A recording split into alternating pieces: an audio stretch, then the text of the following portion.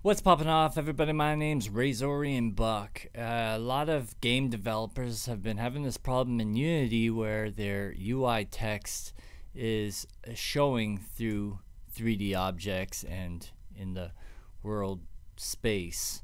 And I went online to look up the problem.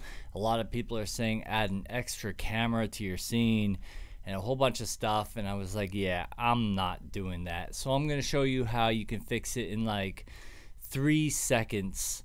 And if this video is helpful, please leave a like and all that good stuff to help my channel out. So we got this problem here where my text is showing through stuff. What you want to do is I'm using Text Mesh Pro. And if you click on your text, you gotta go over here to the where the text is, right? So there's my text. Go down to your shaders, and you have the shader here. And if I click on Text Mesh Pro in the corner here, you see it's set to distance of field overlay. You can set it to one of these two. I'll set it to a distance field, and it's gone.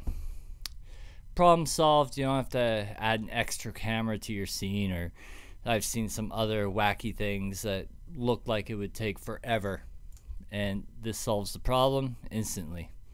So hope you like I said, please, this is my attempt at making a video that will get lots of views, because I know it's a problem that a lot of people are having. So please leave a like and all that stuff if this helps you out, and leave a comment and let me know.